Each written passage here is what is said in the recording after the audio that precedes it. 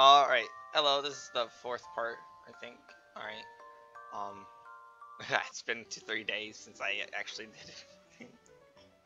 I never got around to it. I just was watching YouTube every time I got home. Alright, now this is my first public performance, Rosa. I am a bit nervous. Catherine scratched her head. What will I do if I make a mistake? Papa will be very upset. I don't even know what's happening anymore. The Marquis knelt in front of Catherine and rubbed her shoulders fondly. You won't make a mistake, Machiri, as long as you put up your heart into the keys. Play to touch your audience, and any mistake won't matter. Do you understand? Catherine stared at the Marquis. Not really. The man chuckled. You will someday. Just play your first song with me in your mind, will you? Something that will something that you think will make me smile. Guillemine held Catherine's clear young eyes in his gaze. He kissed her hand. It was covered with sticky sugar and breadcrumbs. Catherine blushed. It was the first time she looked embarrassed by anything. It would be my pleasure, sir. Catherine trudged up the wooden podium and walked towards the middle of the stage.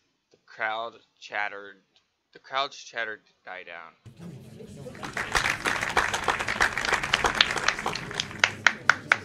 She curtseyed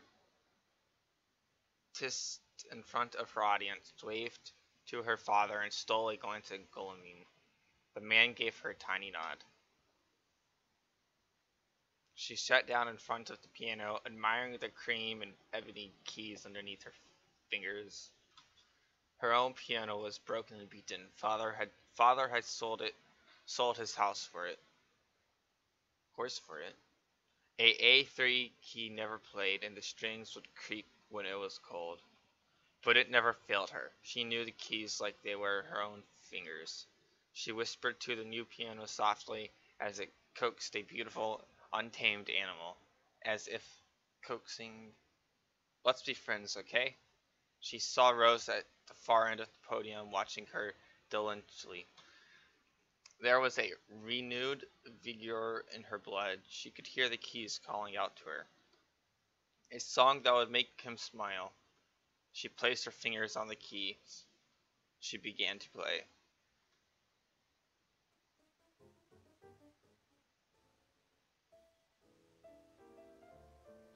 I don't hear anything.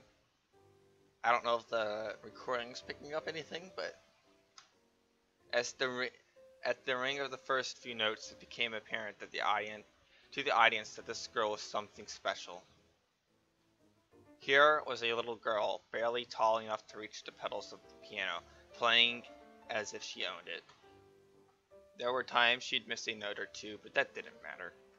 She played the song to make someone smile, and it touched everyone present. Her musical skill was far beyond her ears. Her fingers caressed the keys as if she was making a flower crown, carefully weaving the petals. Watch my mic be muted. Oh my god, I really looked to see if my mic was muted. My headset was muted. It was not, thank you. That would have been... This would have been horrible. She knew the correct way to tie the leaves so they wouldn't tear like all smart little girls did. As the piano sang under her hands, Catherine seemed to disappear right in front of the audience's eyes. She was just a vision. After all, somebody leading them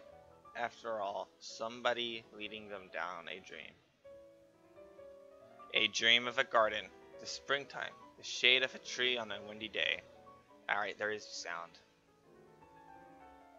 Oh.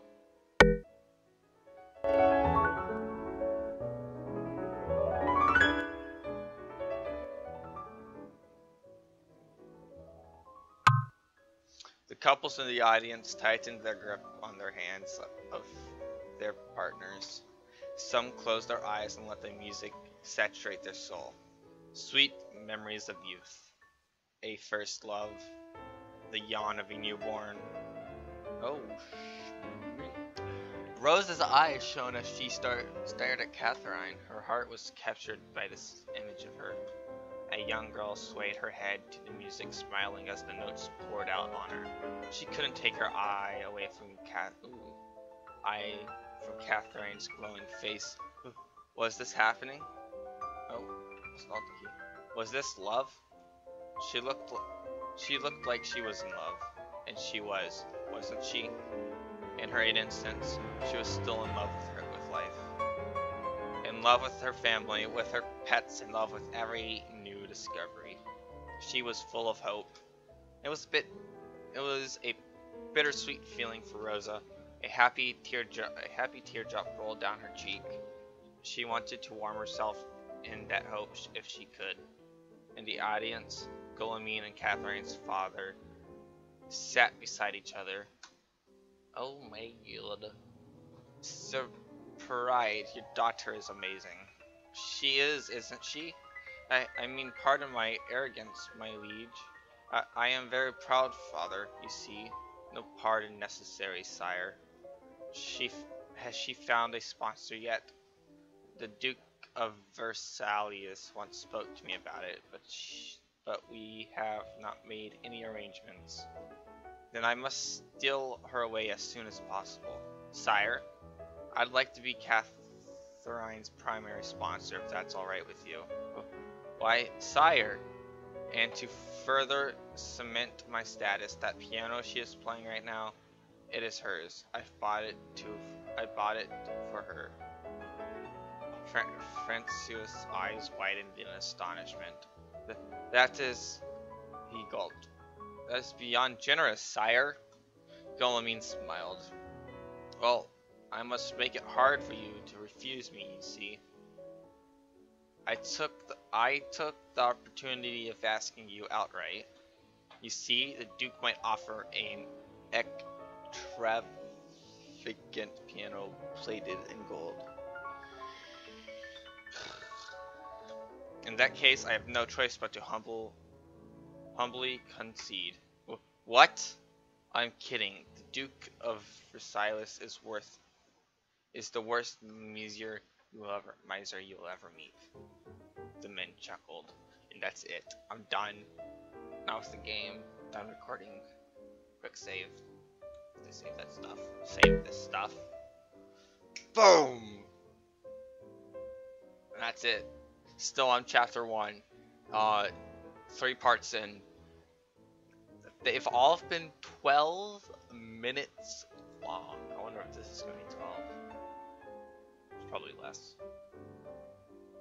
Goodbye.